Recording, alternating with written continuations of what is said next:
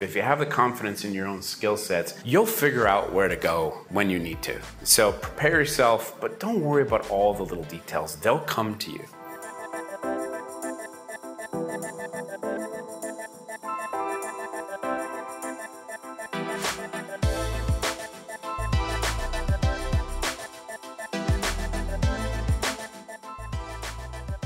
Welcome to episode 227 of the Pathways to Success, where we have conversations with inspiring leaders about their business and keys to success. I'm Julian Placino, your host, and we have another great show in store for you today. It is my pleasure to welcome Jeff Margolese, SVP of Global Solution Consulting at ServiceNow. Jeff, welcome to the Pathways to Success. How are you? I'm great. Thanks for having me. Appreciate it. It's a lot of big names and titles going on there. I'm just a humble guy from a little place. It's great to have you here, and we're all very excited to learn more about your background. So kick us off. You are the SVP of Global Solution Consulting at ServiceNow. Tell us all, what is ServiceNow? Ooh, that's always the fun one. So our founder at ServiceNow, a big software company based out on the West Coast in Silicon Valley. Oddly enough, we were founded in the San Diego area, which is pretty rare. You don't see a lot of software companies that are in the San Diego area. We've got about 23,000 employees all over the world, and we do, at its core, what we call service management. I was just talking to someone over in the kitchen. They're like, "Oh, I know ServiceNow. You're like a ticketing company." We are still a ticketing company. We still do that. But I love giving maybe a quick story of what is ServiceNow, because a lot of people don't really, just think like, oh, I put a ticket in, I get something out.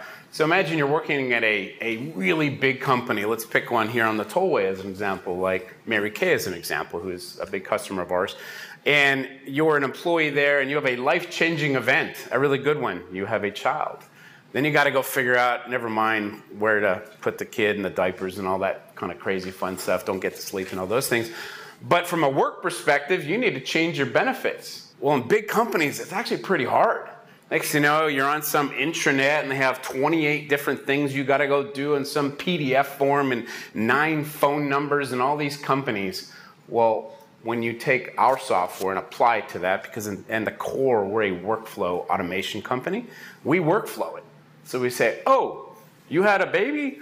Click. Let's start that. Here's the 28 things, and it sets up tasks for you, and it integrates with applications, people, system, process to make these things smoother and better. We like to say we make the work lives better is one of our taglines, and that's a good example. That's not just so IT-based like a lot of people know we're famous for. So more than just a ticketing system, a true full end-to-end solution. Yeah. Gotcha, okay. So SVP of Global Solution Consulting, how do you focus your efforts? What do you own for the company?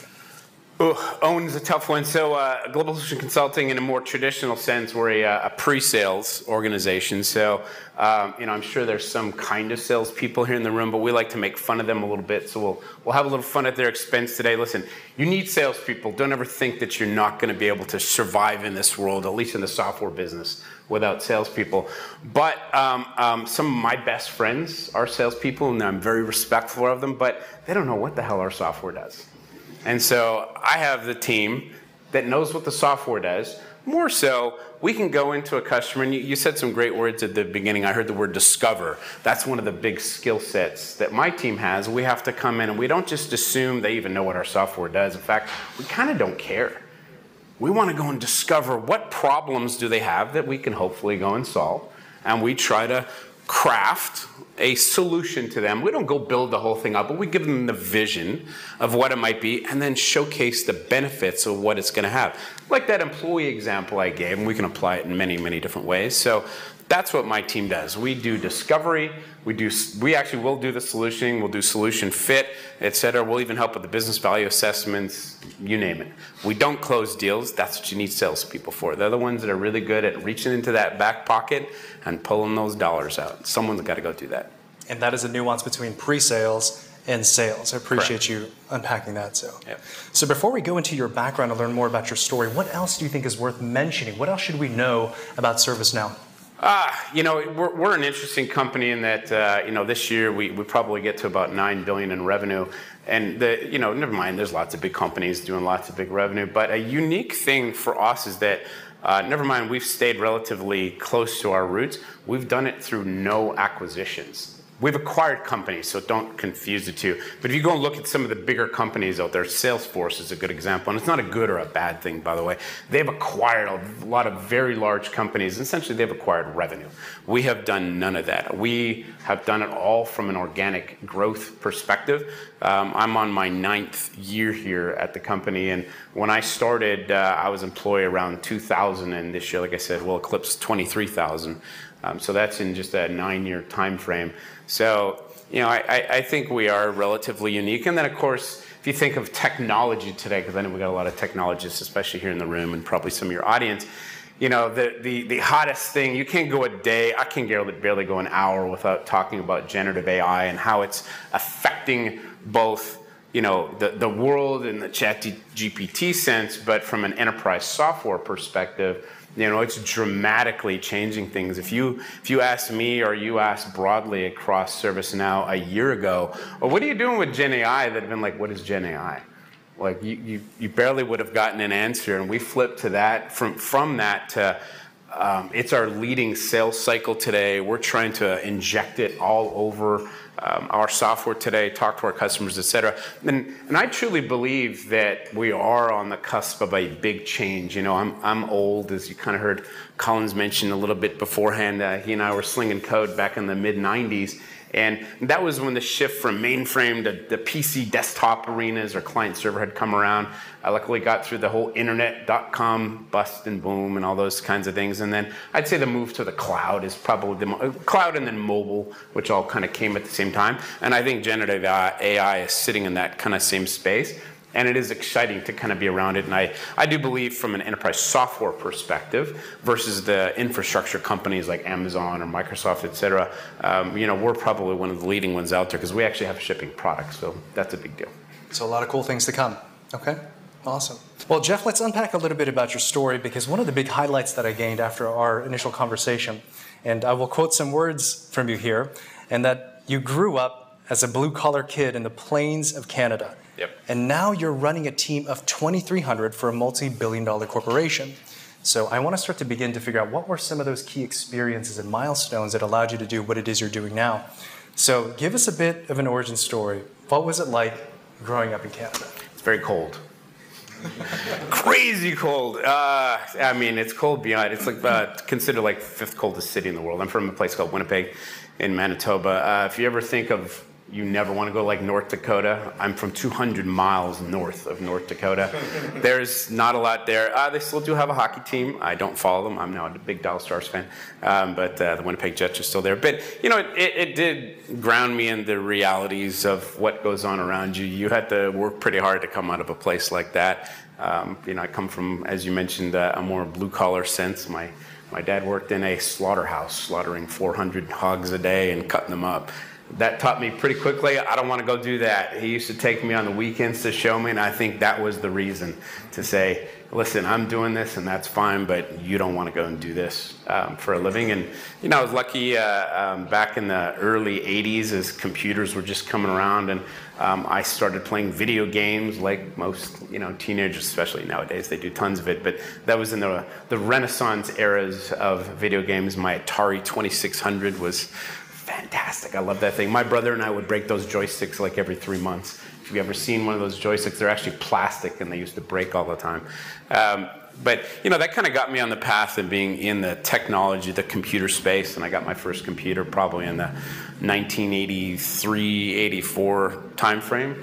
My best friends all had Apple IIe's. That's probably way before anybody's time frame here. I got a beautiful Commodore VIC-20. It barely could do anything, but it made me want to code, and I loved coding. And that's kind of what started, I think, the path for me to move to somewhere where I'm at today. Interesting. So what was it about coding that you loved or found interesting?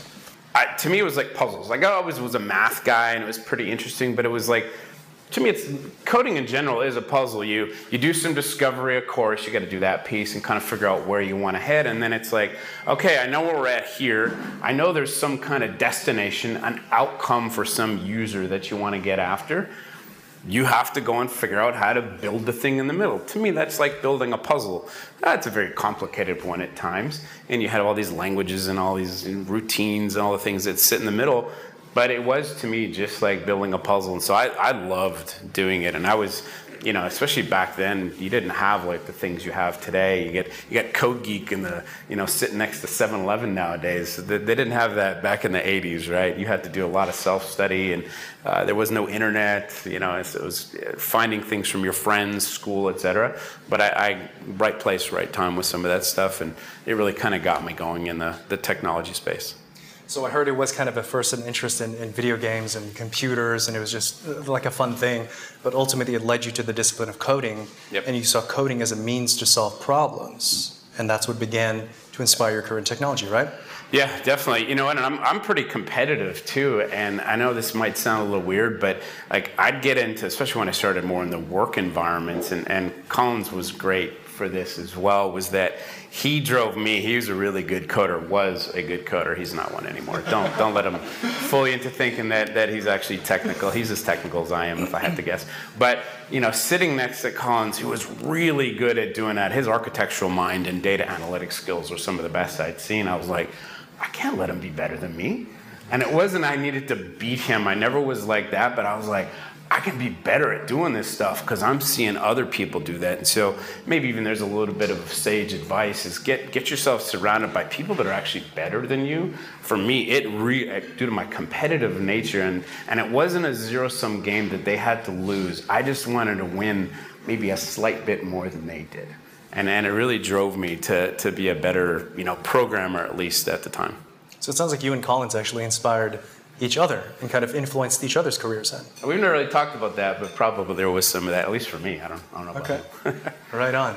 So pretty early in your career, so you started off as a tech guy, but eventually you became a manager and leader, et cetera, right? Yep. And an insight that you gained early on, or a shift that you made, was being that puzzle solver to a people problem solver. What caused that shift early in your career?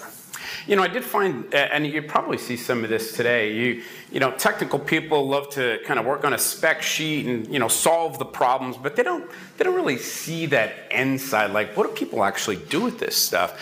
And I was always interested in both of them, and that's part of the reasons I had some pretty good advancing in my career was the fact that I didn't just focus on, well, let's just do all the coding and not worry about what happens with it. I was always curious, well, what do the users think? Because I was finding quickly, you know what? Whoever had gone and done the discovery and the requirements gathering, they don't really understand the users. And I wanted to hear it directly as a coder. And so I would spend my time more so as time moved on, finding out like, what are the real problems? And I'd go and sit with the people that are sitting out there. And I was like, ooh, I really like doing this side of it. And so it gave me that mix of business to technical that was going on. And then I think where you're kind of heading is that I also found, and this is also something that Collins and I were doing a lot of, is that you can do all the coding, and you realize like, hey, if you're pretty good at doing it, getting everybody else to be as good as you is hard. I don't know the solutions to doing that, by the way, but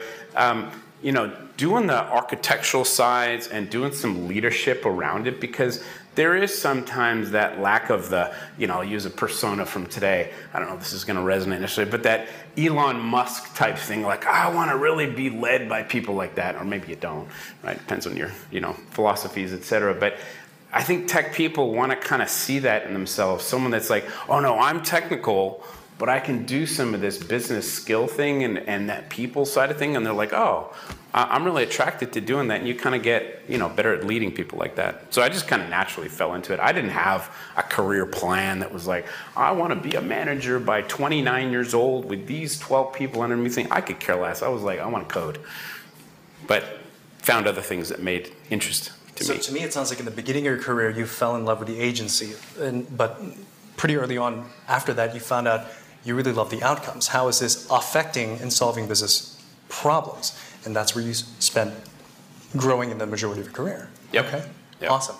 So I want to jump into keys to success here, but I first want to talk about an insight you shared with me that I've always known that was inherently true, but I've never heard language describe it before. And the advice that you had, for all persons, despite your discipline, is to become endearing to sales. What does that mean, and why should everyone here in this room care about that? Well, we'll do, there's actually two of them, so I'm going to do both of them if that's okay. Sure. And it's, I lead a pretty large team, and I talk to our industry in the pre-sales world and the tech world in general. And I have sort of two things that I always bring up to people, regardless of the level, where they're at, et cetera. And it's one is be known for something. And then the other one is to, if you're going to be in, especially the sales world, and you all are in the sales world, if you don't realize it, by the way, I don't care what you do here, someone's got to go help sell this stuff, and all of you can help do it. And that's be endearing to sales. Because that's a hard job. I always start with that for a second, then I'll go back to the be known for something. So from a sales perspective, it's never lost on me that sales reps get fired when they don't sell anything. You all probably are a lot of the consultant technologists here. We don't fire you when we don't sell something. Maybe at some point you might have, implementation challenges, et cetera. But like in our business, sales reps miss quota 3 quarters in a row. It's a quick handshake and here's the door. It's a sales-based environment. If you're not selling anything, there's no point in being here. And so I always think of that and go like, you know what? I can't do a salesperson's job. I am not good at contract negotiation and actually extracting the money out of an entity. And I feel for them. So anything that I can do to make their jobs better, it's going to benefit me anyway. So why don't I help with that? So be endearing to sales. And then that may be kind of to that first part is the be known for something. And this is more, I think, broad career advice. A lot of people they go like, I want to get advancement. I want to do different things. I want to be a leader. I want to be an architect, whatever you might, aspire to. Well, be known for something. It doesn't have to be something big. It doesn't need to be on the billboard on the tollway. It doesn't need to be on LinkedIn for that matter. Feel free, everybody posts stuff up on there, right? But be kind of known for something. So maybe a quick story, if that's okay. It was back in probably 2003, 2004 timeframe. I had just joined VMware, which was a really small company at the time. We had 400 employees. They just got bought last week by Broadcom. They don't exist as an entity, but they finished off at like 36,000 employees. So I was there right when it's at that true founding renaissance of the company. And I was managing a very small pre-sales team of 4 people in the whole central United States. And I was trying to learn the product. I was a mix of team leader and manager at the same time. So I had to be technical and do some leadership. And so I'm running around trying to learn everything. I'm trying to do sales calls all over the central US. And oddly enough, but the best sales rep that we had in the whole company was here in the Dallas area. So I was lucky I live here and I get to see him a little bit more. And I was like, I want to learn from this guy. Like, why is he so successful? And I did some ride-alongs with him and I realized quickly, like, hey, what's this sheet you're using? And what he would do is he would pull out this, he was so funny, he's very particular. He laminated this Excel spreadsheet. It was a piece of paper, but it was an Excel spreadsheet underneath. And after we would talk to the customer about the value proposition, what we had, what it did, how it worked, et cetera, he would pull this laminated sheet out and with a marker on there be like, well, how many servers do you have? Oh, 12, okay. And how many of this and how many of that? And he would build a value proposition right in front of the customer and show them, never mind all these great benefits, but here's how much money you're going to save. And the customers were like, and back then, can I get a photocopy of it? You take a picture of it today, but back then you took a photocopy, like, yeah. He was selling like twice as much as anybody. So we do a call and I'm like, David, his name's David. I'm like, David, can I see your sheet? And he's like, yeah. And I was like, man, this is pretty good. I said, but did you make this? He said, yeah. And I was like, well, it's actually wrong. Like, you need a technical guy, that's me, right, to actually fix this up a little bit. The way you're configuring stuff is a little off. And I was like, can I fix it? He goes, heck yeah. He goes, I don't know, I just made it up one day from a customer. So I kind of fixed it up. We relaminated it, just be clear. And then I said, if you don't mind, I'm going to go and share this with the 4 other teams. So I started traveling to Denver and Kansas City and St. Louis and Salt Lake City. That was our patch at the time. And I'd go do a call, and at the end, I would tell the sales guys, hey, if it's okay, I'm gonna pull the sheet out. And they're like, ooh, you're tech guy. I'm like, it's okay, I got this one. And I'd pull it out and I'd go through it with the customer and we'd show them. All of a sudden, the whole region is starting to do really well. So back to the be known for something, it's kind of a technical thing, and then someone had to configure this stuff. But I got known for working with the sales teams to help us sell more. So, by the way, I covered both of those. I was known for that, and it was endearing to sales at the same time. We finished the #1 region, that year. Went to Hawaii, did all that kind of fun stuff, and it really did help, with the trajectory of my own career doing that. But anyway, there's a. So then, further make the case. Fill in the blank. Okay. So, if you are endearing to sales, regardless of your discipline, you will experience or achieve what? Well, I think both, again, it depends a little bit on the companies, but I think, this one and the kind of software companies that I have worked at and I'm in around constantly, in software companies, a great thing we always say, you're either building the products or you're selling the products. It's A or B. There's actually we do nothing else. You don't exist really for any other region, or for any other reason, pardon me. So being endearing to sales can only help with the value propositions that you give to both the customer. Because again, salespeople sometimes, they can get a little off kilter somewhat of how or why a customer is buying something. And I do believe the kind of roles that we all have, and we're all relatively similar, can really help with some of that. So being endearing to them so they'll actually listen to you a little bit. Who hasn't had a sales rep go, yeah, hey, tech person, listen, just go sling some code. I don't worry about what we're doing over here. I'm like, hang on a second. I know this stuff, but I don't know the sales environment. There's a nice place to live in the middle, and I can really help with these things. And I love living in the middle of both. And some days, like yesterday, I did a ton of deep tech stuff. We had some training, we did some Gen AI stuff. But next week, I got to do a bunch of forecast calls and talk about what's the value props of these big deals we're working on. Working in both spaces is fun. And so being endearing to sales allows you to still be technical, yet work with both sides.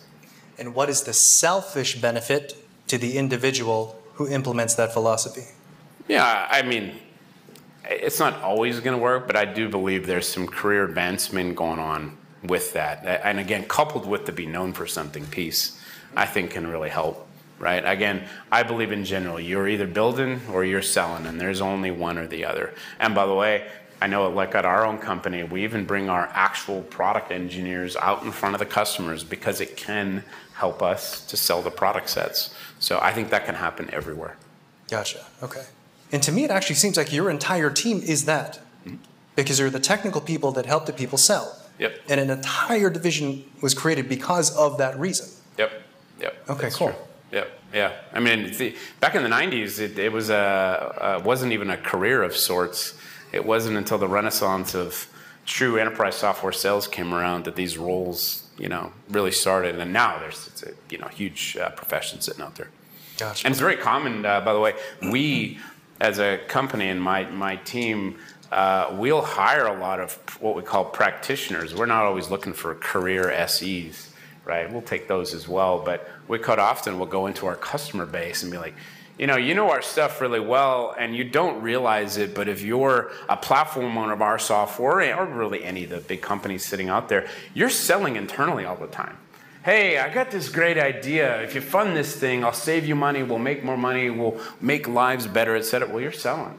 We're just going to formalize it for you and put you in a software company. And I carry a quota just like everybody else does. My entire team carries quotas, right? Which for a lot of tech people is very daunting at the beginning of carrying a quota, right? But you get used to it when you get the good checks. So. Gotcha, okay. So Jeff, I want to close with your keys to success, and specifically your 6 lessons to becoming an authentic leader. And this is actually a LinkedIn article that Jeff created, and it generated, I think, hundreds of thousands of views. So you all get to get the real life version and interaction of this. So there's a tremendous amount of wisdom in what he's going to be able to share right now. So let's start with lesson 1. You might not know the end game, but things have a tendency to work themselves out. What does that mean?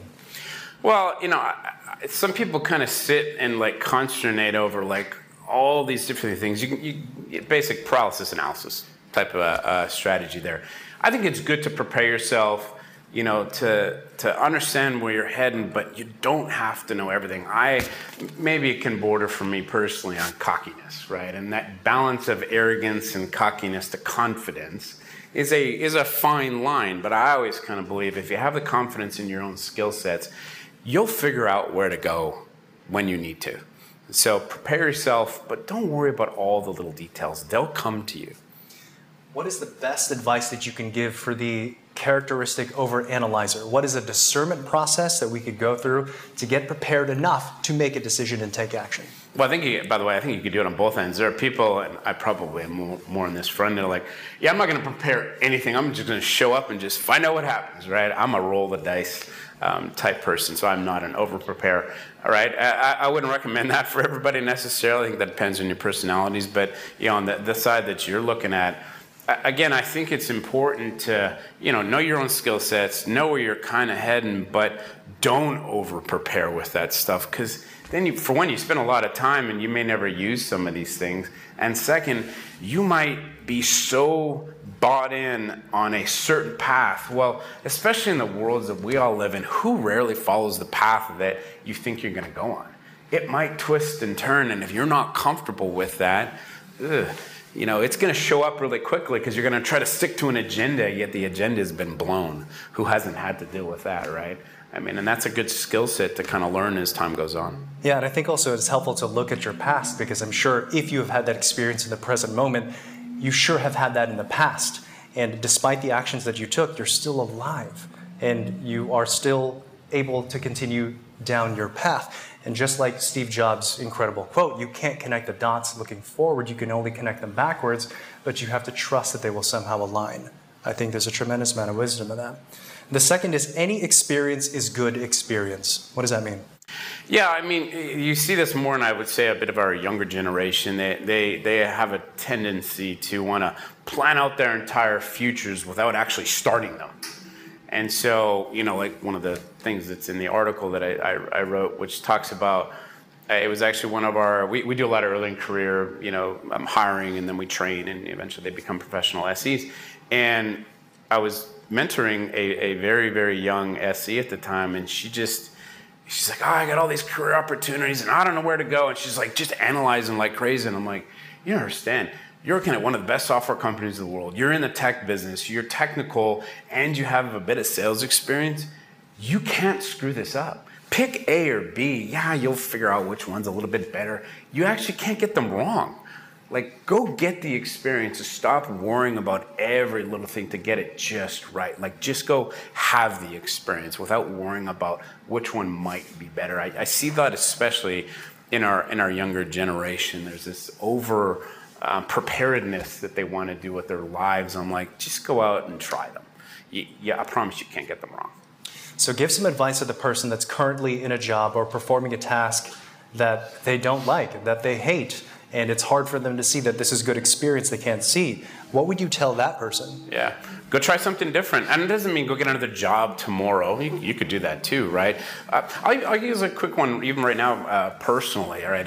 I'm not trying to go do something different in my career. I'm way too late down that path. But a perfect example is as generative AI started entering into the fold within our own software company, I hadn't really done a lot of deep tech stuff in a while within ServiceNow. I'd lost my way and done too much boardroom crap, to be honest with you. And I was like, you know what? I'm gonna go learn it. Like, learn it for real. I went online, started watching some video on YouTube and LinkedIn. You can gather all kinds of data these days. Go to ChatGPT, it'll teach itself, right? And I was like, so that's what this is. Then I started teaching myself, what are we doing with it? And now I'm all of a sudden, which was never the intended case, but I'm like one of our experts of sorts for Gen AI across our company. I've done briefings all over the world on what we're doing at a very deep tech level, at the highest levels of some of the biggest brand name companies. And that's not meant to advertise this stuff, but to showcase, it doesn't matter who you are or where you are, you can learn those new skills. And by the way, nobody told me to go do that. I did that on my own dime and my own time. Right? I was like, I think this is just something I'm interested in. I want to get into it. I think it'll head somewhere. I didn't know. But I'm lucky that it's kind of working out that way. But I do think just have some grit and gumption to go and try some different things. And it sounded like you followed an interest or curiosity that you had that it could become relevant in your craft. Yep. Yeah, there you go. Always be curious. I love that. And it allows you to sort of refresh your lens of how you see what it is that you're doing. Yeah, I think that's exactly. Great advice. By the way, now my own team, they're kind of funny because like, oh, you're pretty technical with that stuff. And I'm like, well, I was technical, but I just, hadn't showcased a lot of it lately. So it sounds like any good experience is good experience if you change the way you view it and take action. Mm-hmm. The onus is on you. Okay. Yeah. So the third one is be confident and not cocky. What's the difference? Yeah, well, I kind of mentioned that a little bit already, but, walking those fine lines of that, of having some self-confidence to walk in and say, well, no, I know this product set, I know this code set, I know this problem.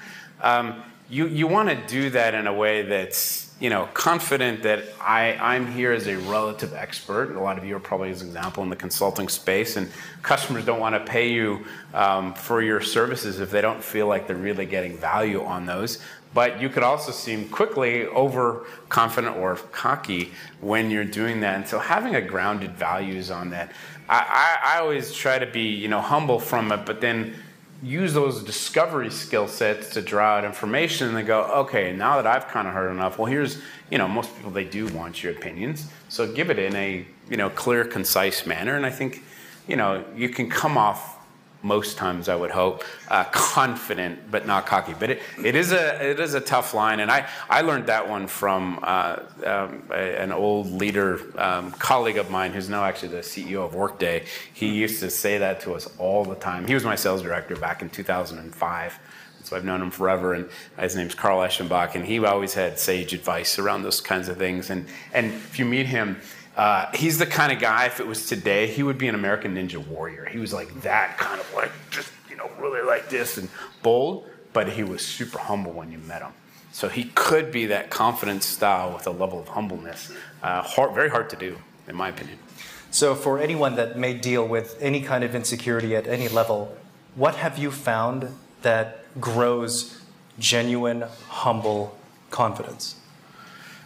I don't know that necessarily grows. I mean, see other people do it. There's the perfect example I just gave you right there. I saw someone who's now, one of the foremost CEOs in the world these days. And I've been lucky to be around quite a few of them. Actually, if you don't mind, even a quick story, because you mentioned servant leadership kind of at the front. At ServiceNow about 4 years ago, our CEO is a guy named John Donahoe, and that was what he constantly used to preach to us in a very positive way of servant leadership. John Donahoe now is the CEO of Nike. So, I mean, he's running this huge $100 billion company, and if you met him, he would remember your name, he would shake your hand, he would look you in the eye, he'd be actually interested in you, and I think that helps to create a bit of humbleness. Just be grounded in everything. We're all just normal people. We all put our pants on the same kind of way. I don't know. That's what, at least for me, that's what helps. I don't know how everybody else's is, going to work. Okay. Yeah, I personally have seen that confidence. It seems to come from competence. It seems from becoming truly good at what it is that you're doing, and then being able to tie it to outcomes for others. Like. Believe it or not, I'm terrified of public speaking for the very longest time. I was afraid to get up in front of an audience, right? But I kept doing it over and over and over again. I saw it as a mechanism to create value for others. So I think there's something there to become truly good at what it is that you're doing, to become excellent at your craft, I think is a good way to approach it. So number 4 is ask lots of questions and get the full story before you jump into problem-solving mode. What does that mean? Listen, in the end, I'm a consultant, probably like a lot of you. What do you want to do? We want to solve problems, and especially, by the way, men. Men are terrible at this. If you're married and your wife starts talking, she gets about 6 words out, and you're like, I know the solution. You don't even know the problem. I haven't finished. Stop. Right? So we're terrible at that, and I think that goes a little bit to this, which is, I've learned through my career and dealing, especially in the people management side, go and get the full story. People tend to be pretty emotional about things, especially they're personal, they're around money, they're around career, whatever it might be. Go and get more data points before you come to any kind of true solution or decision or whatever it might be. So gather more data, I think, is pretty key these days, and especially as men. Take that deep breath. We don't have all the answers. Well, we think some days we do, right? But I think it's important for us to get a little more grounded with that. Women are much better at that, by the way. So Covey has a good quote. He says, first seek to understand and then be understood. Yep. I think that's a good point. Number 5 is have conviction. You might not be right, but you can't start off doubting yourself. Mm-hmm. Yeah, I mean, if you're going to come out with a change in direction, like right now we're reorganizing a large piece of my team that's having an effect on 800 people's careers. I don't want to say their lives, but it's never lost on me that you do sometimes have effect on people's lives when you make big changes. But I can't make those decisions and then doubt myself all at the same time too. So when we make a decision at those kinds of levels, I go out and campaign around them, right? I'm like, oh no, we're doing this, and I'm gonna try and grab as many people as I can to help back that up, to say why this is gonna be good, but also to listen at the same time too, if there's kind of issues in between. But we try to stay, and I try to stay very convicted around any of those decisions. Conviction, okay. And the last one is this: be your authentic and genuine self. It can make tough decisions so much easier. What does that mean? Yeah. Be your authentic and genuine self. How is that not a platitude? You hear authenticity is a big thing in the corporate world these days. There's all kinds of things in the corporate world these days. And I feel that a lot of people think it's like a destination, that you can go learn authenticity.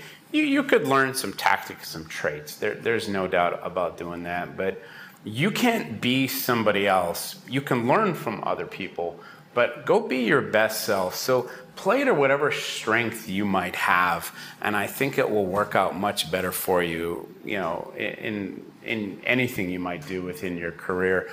Like for me, a comment I always get about myself when I do stuff like this, or I got to get up in front of my own team. They're always like, you're just so like down to earth and authentic. And I'm like, well, yeah, because I'm like this when I go home. Now, God bless my wife, because she has to deal with me like this all the time.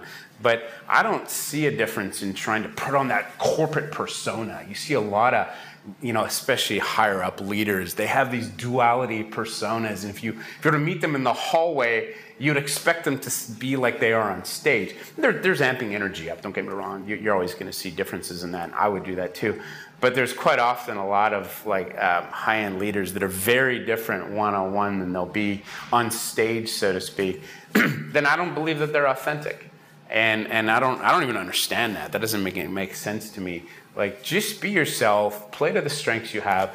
It takes some time to go out, figure out what some of those are. I couldn't point them out to anybody. I know some of my own, but once you have some self-realization around that, you'll start playing to those. And by the way, like you, Julian, I was deathly afraid of public speaking for a long, long period of time. And it was when you started seeing other people doing it, and I had more self-realization into the authenticity thing, I was like, well, I'm just going to go do it the way I feel like doing it, and I know it's worked out so far. And that's something I immediately appreciated about you when I first met you, because obviously you have a huge team. You're like way up on the corporate ladder, but you were so easy to talk to. Like, I got a sense that who I'm talking to was the real person I was talking to. So I thought that was really cool. So Jeff, we're about to close out right now. So give us a final piece of advice. This is all about growing leadership, achieving success in your career, your best personal and professional life. What's the last piece of advice you want to give our audience in attendance? Yeah. So it's a quote that I use quite often. I love the mentorship one of the, be endearing and be known for something. But I'll give you this one, and then a kind of a quick funny story that goes along with it, which is I've never had a bad day in my life. I actually don't. That doesn't even resonate with me. That doesn't mean that bad things don't happen. I've had lots of bad things happen, whatever they may be. But I don't let them affect me to the point of this is just terrible, and I'm going to have a horrible day, and everybody else around me is going to know about it, and they're all now going to be unhappy because I'm unhappy. And it's not about just being happy, right? But I think if you can kind of internalize some of that and go, listen, things are going to happen, I could use a lot of four-letter words in and around that too if you want, but let them go, and you'll figure out where to deal with it down the road. And what's kind of funny and interesting about that is my mom, I tell her that. She asks sometimes, what's work like? And she can't really, fathom what I do, which is fine.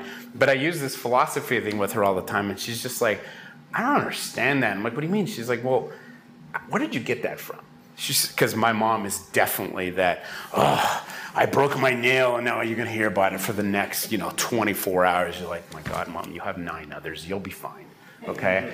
And she's that type that's like complete opposite. And she's like, well, we didn't teach you that. Where'd you get it from? I'm like, I have no clue, but maybe it was the fact that I saw you consternate over everything that I was like, I don't want to be like that. I definitely have I don't like to worry about much. It drives my wife crazy, by the way, because I'm always like, it's fine, we'll figure it out. And she's not like that at all, but maybe that's the good yin and yang that we've got. But I know, great ending, hopefully, for you guys. So Jeff, final question here for you. This has been amazing, by the way, and thank you for doing this. The show is called Pathways to Success. What is your personal definition of success? Yeah, I mean, a lot of people could measure it by monetary or this or that. Personally, I'm very driven by seeing other people's careers thrive and giving back as much as I can. It's part of why, Collins and yourself contacted me. Would you do that? I'm like, yeah, why not? Like, I don't really get anything out of this per se, but helping anybody, especially by the way that our technical personas in the world as a whole, because well, it has changed since the 80s where geeks were pushed to the back kind of thing. There is definitely a geeks rule the world type thing going on right now. But I still think there's a lack of confidence by a lot of people that are in the technical space to see people that are successful at the highest levels. And I know from my own team, I'm trying to show to them like, yeah, you can do this too. And I promise you, I was just like you when I was 20 years ago in my career. So to me, that's a definition of success, is helping people achieve their own career goals and aspirations, and to try to be a bit of a shining light for the tech community as a whole. Service to others. I love it. Awesome. Jeff, this has been a tremendous conversation. Really appreciate you being on the show. Close us out, if you would. Go direct to this camera. Tell us how to connect with you, support you, learn more about you. Share with us that. Yeah, no, look me up on LinkedIn. I'm a huge social media person, nothing like Julian, of course. So feel free to connect. Always up for a virtual cup of coffee. We'll take questions anytime, and good luck, good selling, good living. Awesome. And we'll make sure to have all your contact information in the show notes as well. So I really appreciate this, Jeff. Yep, thanks. And everyone else, thank you all for tuning in to another episode of the Pathways to Success. As always, make sure to subscribe, comment, and share. And we'll see you next time on the next episode of the Pathways to Success.